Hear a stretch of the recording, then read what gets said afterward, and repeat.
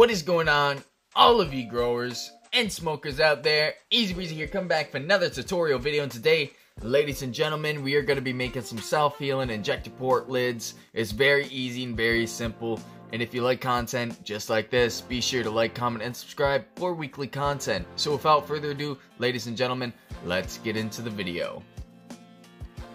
Let's go ahead and get into some of the tools that we're going to need. So first off, we got our drill bits here. We got a 1/2 inch and a 1/4 inch here. And these sizes will be dependent on you, whatever size you wish to make for your injection port holes and your O2 exchange holes. And of course, we're also going to need ourselves a drill gun to drill them holes. Next, let's go ahead and talk about what we're going to use for our injection port. So we have two methods here. Here we have a seal, and here we have a injection port cap here. Now in this tutorial, we're not going to be using one of these because these can take a week or two to get to you for delivery. It's not something that's very common that you can just drive down to the store. However, red high temp RTV silicone instant gasket is very accessible for the most common people. And I'm sorry if you hear Breezy going to town on his food right now. This stuff you can find in Walmart, any automotive store, or I think even most hardware stores like Lowe's and Home Depot also sell stuff like these. The temp or the color doesn't matter. They make different colors: red, black, white, I believe. The color itself doesn't matter. Just make sure you get the high temp RTV silicone instant gasket. Okay.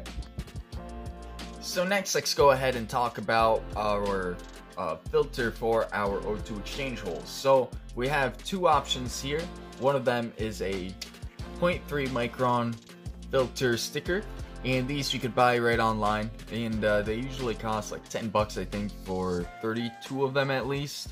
And like I said, the problem with these is you are going to be waiting for them for about a week or so before they come in the mail. So a alternative, if you want to get started right away, is just using this cloth tape that you could buy in the medical aisle at like Walmart's or anything like that. They're very nice. They are very porous, just small enough to let gases through and contaminants out. So it's a very good choice and a cheap choice actually. I think you can get 2 rolls of these for $3. So it's well worth using the tape itself, the cloth tape.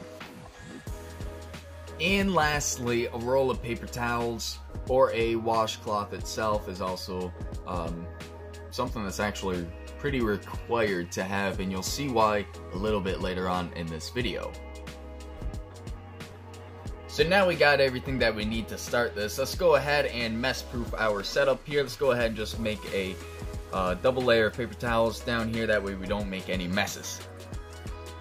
Next, we can take a clear lid here, plain Jane lid, and drill a 1/2 inch hole into one side and a 1/4 inch hole into the other side using our drill gun. Perfect. Now this next step here is optional. If you have any jagged or rough edges, you can go ahead and use a Dremel tool here to go ahead and sand all of them rough edges down, which I will be doing for this video, but you don't have to. It's completely fine if you have some jagged edges. They'll cover up just fine. So now that these have been sanded down very nicely, we can go ahead and add some micro pour tape to our oxygen holes here. So I'm going to use just our regular tape. I'm not going to use the stickers. Go ahead and break a piece off and cover it as flat as you can. And I really try to press hard all around the area here to get as flat of a surface as I can on it, so it sticks really good. And I like to go ahead and use 2 layers on this here as a little bit of an extra precaution. Now again, you can use these stickers if you wish, but that's something that will take some time to reach you. Here we go, very nice looking. So now that we have our micro pour tape on, we could go ahead and add our red high temp RTV silicone instant gasket to the mix. And to do this is actually a lot easier than people think. So let's go ahead and grab ourselves a damp paper towel to place underneath our lid here. And this will help keep keeping the silicone from sticking to the paper towel underneath. We can grab ourselves a second moist paper towel and set it off to the side. Go ahead and open up our tube here, and we can add a dollop to the middle, the absolute middle,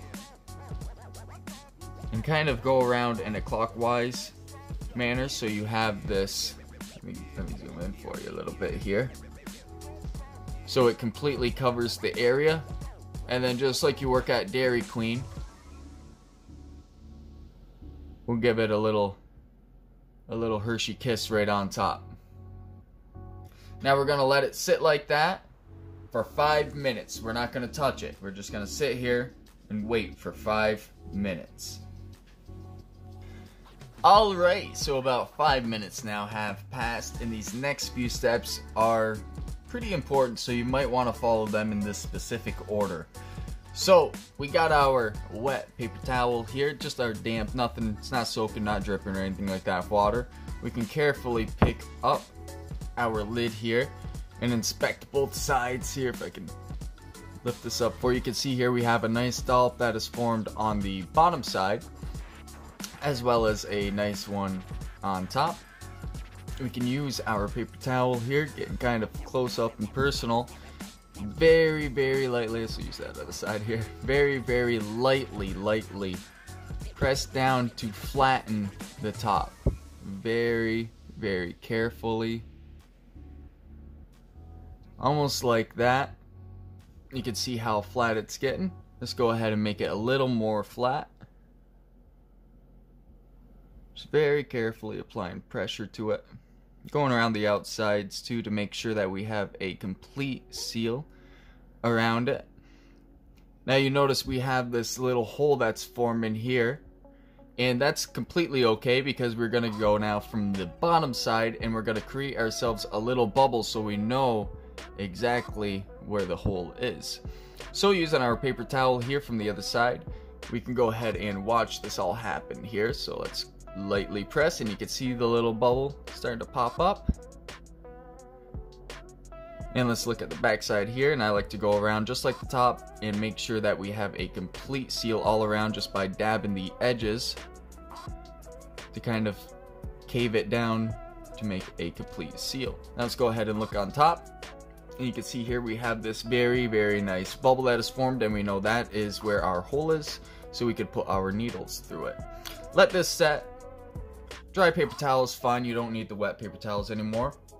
I like to use a dry paper towel. Let these cure for 24 hours. It's very important. Let them rest for exactly 24 hours. Otherwise, when you go to heat them up, when you go to pressure cook them, it's just going to melt back again and you're going to lose your seal. So 24 hours later, you'll have something just like this. And you notice how spongy this seal actually is. You can press down on it, it will heal itself back up after you inject it with a needle underneath here. Whoops, I got a little bit of that stuff on the bottom here, that's fine.